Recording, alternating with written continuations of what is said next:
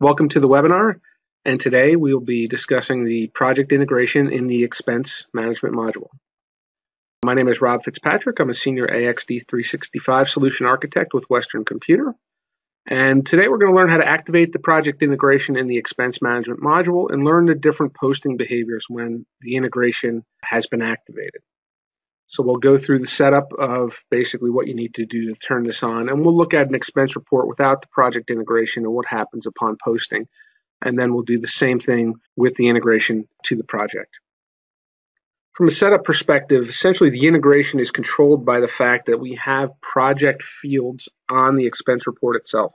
So in order to enable the expense management module to interact with the project management and accounting module, these fields should be turned on. So in the expense report fields setup area, we have the header where we will find the project ID field and set that to display. And then same thing on the expense report lines, set the visibility to the project ID field to display. And that'll show obviously the project drop down on both the header and the expense report lines. And essentially what that does is it tells the system, yep, this expense report line interacts with the project module. It needs to follow different rules when it posts to the system. Secondarily, you need some expense categories to interact with the project module itself, and that's controlled on the expense category itself. There's a switch on the expense category which says, can we use this in the project module? And you set that to yes for the expense categories that you would like to use in the project module. Furthermore, there is a project fast tab. Once that's activated, you can then go and fill out some additional information with regards to that project category. Most specifically is that category group, because that can help you determine the ledger posting setup in the project module. And you want that active in journals, and you can specify default line property for your project out here. So important note here, so when you have this project integration activated, meaning you have a project filled out on your expense line, the posting to the general ledger will be controlled by the ledger posting setup in the project module. When that integration is not active, the posting to the general ledger will be controlled by the setup on the expense category. And we'll take a look at both of those scenarios here. Okay, so first things first, let's set ourselves up an expense category where I'll show you the difference between the two. So first things first, let me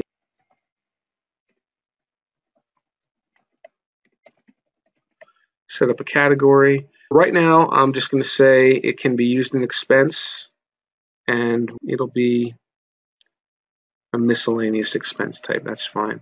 So I'm going to leave the integration for this particular project category off for now. Let's run through it without the project first. So I'll set up a shared category. I will then set it up as an expense category. So again, I'll leave that off. The default payment method, let's say the employee pays for it.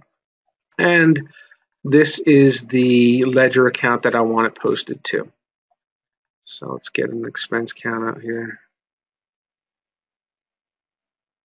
Well, let's say it's a travel expense. So we're going to go to 601,500 as our ledger account. Okay, so head back out to expense management, and I'll create an expense report. So I can specify purpose if I need to. Expense category, there's my demo expense category. Let's say it's 10 bucks, whatever it might be. And I'll push this through workflow.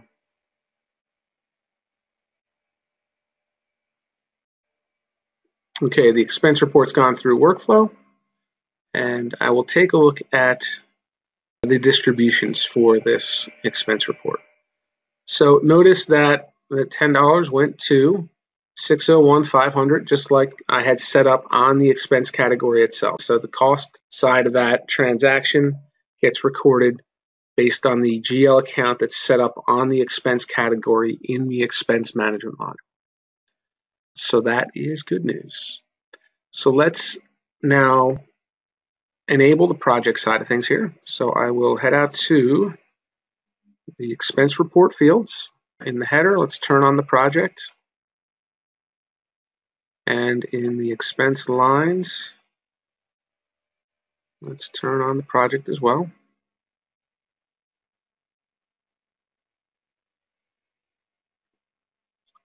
And then secondarily, let's head back out to our expense category.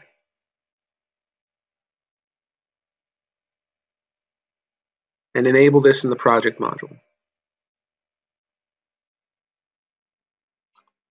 Okay, so first things first.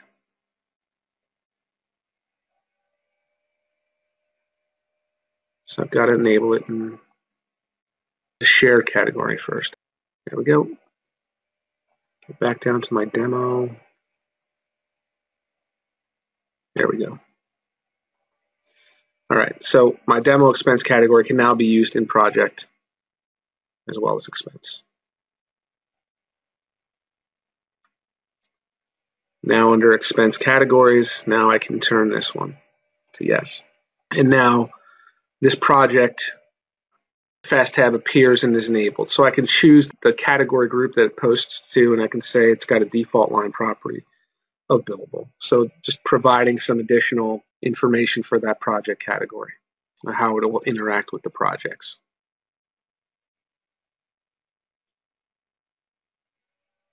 Okay, so let's head out to our expense report now and fill out a new expense report. All right, so purpose is here, and now we can see that we have the project drop-down list. That is enabled here. So I'm going to put that on a time and material project.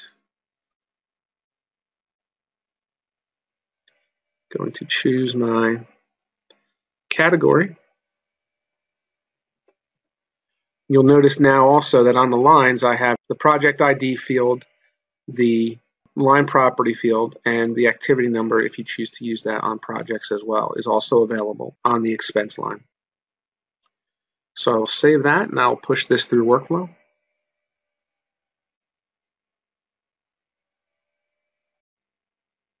My expense report is out of workflow. And what I'll do now is check my project. So I'll head into the project management and accounting module. I'll take a look at my projects. And I put it to this demo time and material project. And when I take a look at the posted transactions, there's my demo expense. So let's take a look at the voucher. So you can see the ledger account that it picked up on the cost side is 540210, whereas when we had it set up previously, it was going to an account that started with the 60,000. So you can see that the posting that it followed is different than what I had set up on the expense category itself when the project integration was not activated. And just to show you out here in the project module under setup posting, ledger posting setup, for costs, everything that I had as a travel expense or a project expense, I believe is the category I selected, it's going to go to 540210, which is exactly where that transaction went to. So I hope this was useful in showing you how you can quickly turn on the project integration with the expense management module and begin to have your expense reports hit projects and actually control the posting of your project-related expense reports through the project module. So with that, thank you. If you have any other questions or if you have any other suggestions for topics, please give us a call, send us an email, and we'll be sure to get that out to our website. Thanks.